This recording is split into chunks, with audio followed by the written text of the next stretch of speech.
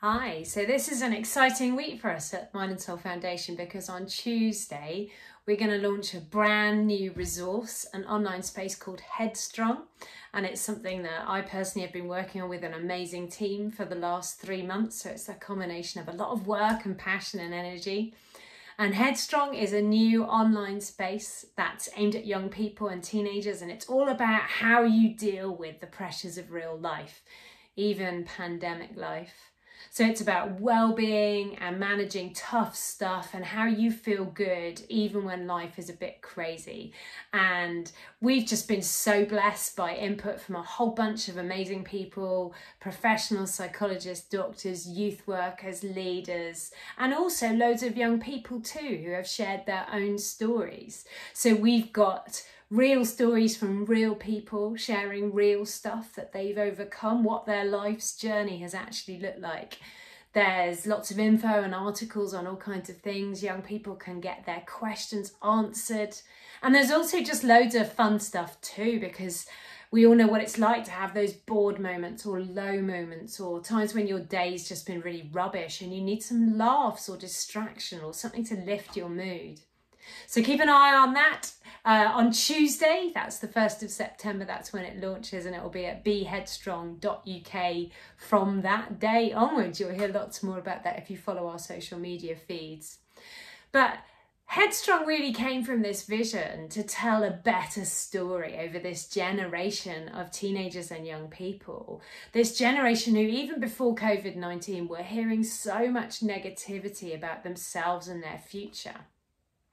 And then since the coronavirus pandemic, that just escalated. And people are talking about them with so much negativity. They're talking about them as things like a generation who are lost. They're labeling them the corona generation. And, you know, when you're a teenager and your identity is still up for grabs, you're still figuring out who you are, what it means to be you, what the world is like. And all you're hearing about yourself and your future is negative. It's tough. It's hard to feel positive. And in a world that so often gives the impression that success is about perfection or never struggling, never hitting issues, it's tough in this crazy moment where everything feels like chaos, when so many of us feel like we're just muddling through. And with Headstrong, what we want to do is talk about what real life is actually like and real faith in the real world that is full of challenges. And we want to share with people, as some of us as adults, what that looks like, what our journeys have been like, what real success is, and how it can mean fighting back from challenges and pitfalls and stuff you never expected to be part of your story. And we want to tell a better story for this generation, a story of life, not of a generation who are lost. And it's made me reflect on how we all have to think about what story we believe in this unusual season, because there's so much negativity around that affects all of us. It doesn't matter how old you are. And so it's got me thinking about Romans 12, and there's this verse right at the beginning of Romans 12 verse 2 that's really well known, and it talks about how the stories that our culture is telling, the messages that we're bombarded with, even if we don't realize it, what they say to us. And Paul, who was the guy who wrote that letter, he's encouraging us in our life in this modern day world to pause and think about what we're being influenced by. This is how the Passion Translation puts it. He says, "Stop imitating the ideals and opinions of the culture around you, but be inwardly transformed by the Holy Spirit through a total reformation of how you think. This will empower you to discern God's will as you live a beautiful life, satisfying and perfect in his eyes." And just looking a bit deeper into the original language, because Paul wrote this in Greek, which is a much more complex and beautiful language than English. And what it says is so important. Literally, the word that he uses at the beginning is translated as this: do not conform. Don't go along with it. Don't go along with what the culture around you is saying. Fight back against it. And I love this message for teenagers, because, you know, one of the things that teenagers have going for them is their natural defiance. their inclination to challenge things, to ask questions. Their brains are figuring out what they think about the world. So they are hardwired to question almost everything, to debate, to argue, to challenge, to read, to investigate, to figure out, what do I think? You know, I'm a parent of a teen as well now, and there's that moment as they grow up, as they come out of childhood, where they suddenly start to question everything that you ever said and taught you, or that's how it can feel like. And that's actually a really positive thing psychologically, because one of their jobs in those adolescent years is to figure out, what do I think? Do I agree with this? And they do that in the context of a culture that has some strong messages for them. Just like we do, even as adults, we're still influenced, if we're not careful, by the dominant messages and narratives of the culture around us. And the Greek word here that Paul uses is actually two words stuck together. One which means to identify with, and one which is about having an outward shape, to assume the same shape as this thing that we're being told that we identify with. So literally what he's saying is that what we see and hear shapes us unless we stop and recognize that happening. So he's saying, don't let that happen. Don't be molded by the culture and narrative around you. Recognize that there's a risk of that happening, and pause, question it. And instead what he says is that we should be transformed. The word he uses there is the one we get our English word metamorphosis from. It's like a literal transformation. There's a sense of it not just being an outward thing, it's something from really deep within you. It's a through and through change. It's not just skin deep. You're not faking it. There's something really basic about this transformation that changes everything. And what does it change? Paul says it's about reforming the way that you think. The New International Version says it's the renewing of your mind. And that word renewing, literally, it means to complete a process of being made new by God's power.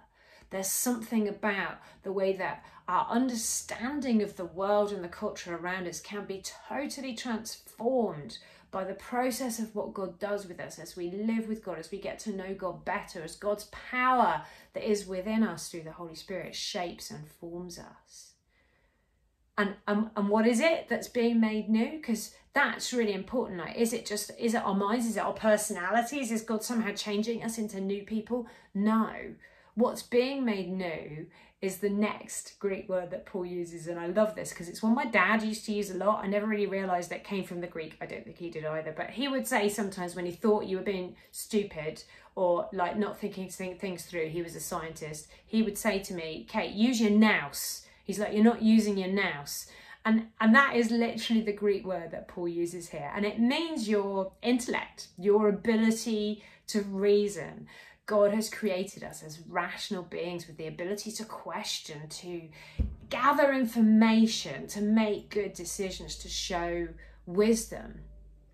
But what Paul is talking about here is that he's reminding us that we're not just dealing with our human ability to do that. There's a wider source of wisdom than just our culture context, everything that we're being told. We can pause and reach out to God's bigger and better wisdom, and that can transform the concept, the understanding that we have of ourselves and the world, but also about the decisions that we make.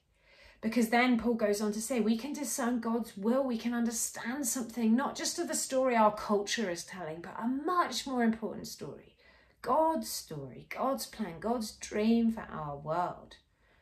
And he talks about three things that will happen then to the life that we live, the decisions we make, the actions we play out. That they will be good, they will be pleasing to God. And the third thing is that those two things will be seen in their most complete, most perfect form. There's this word that comes up again and again in the New Testament that means when God's dream reaches its sort of most complete form that it can on this earth, and that's the word that he uses. So when we do this, when we pause, when we defy the things that our culture is saying, when we don't just go along with them without thinking, when we pause and reflect and allow God to transform the way that we see the world, the way that we understand the world, what it means is that we can bring something of God's good stuff to the people, to the places, to the spaces that are around us, to the people we're caring for, if we've got kids or other people who rely on us, or if we're leaders, to ourselves. Because sometimes the hardest place to do this is when it's your own mind that culture is saying something tough to, when you're comparing yourselves to the messages that you're seeing online or in the media and you're feeling like you come off badly. To step outside of that, to not go along with it, to push into something deeper, something better, something more positive, that God is speaking over you. Maybe right now there are things going on in your life that your culture would say are disaster, but God would say something else, that they're about possibility, that they're about change, that there's a bigger, better story that he could be speaking here. So this week, join me as I pray for the rising generations, for teenagers who have so much potential, that they grow their innate ability to be defiant, to resist the messages spoken over them, to reach out for more positive messages, to hear God's story and God's song that's spoken over them. We want to enable our young people, not disable them. We want to resource and equip them to manage the challenges of their time. And right now for you, if you're watching, I just want to pray, Father God, that if you're struggling right now, if you're feeling like a message is being spoken over you that is tough, if life has thrown difficult things right now, if you're fighting what feels like a message that's about despair and gloom and darkness and challenge, I just pray right now that you'll be able to pause and reach out to God and hear his better story, that would transform your mind, your perspective, your understanding of your situation, and enable something within you that can change the way that you live, the way that you view yourself, and the impact that you have on the people and places around you. I just speak hope and the good things of God into the situations of everybody who's watching this right now. In Jesus' name, amen.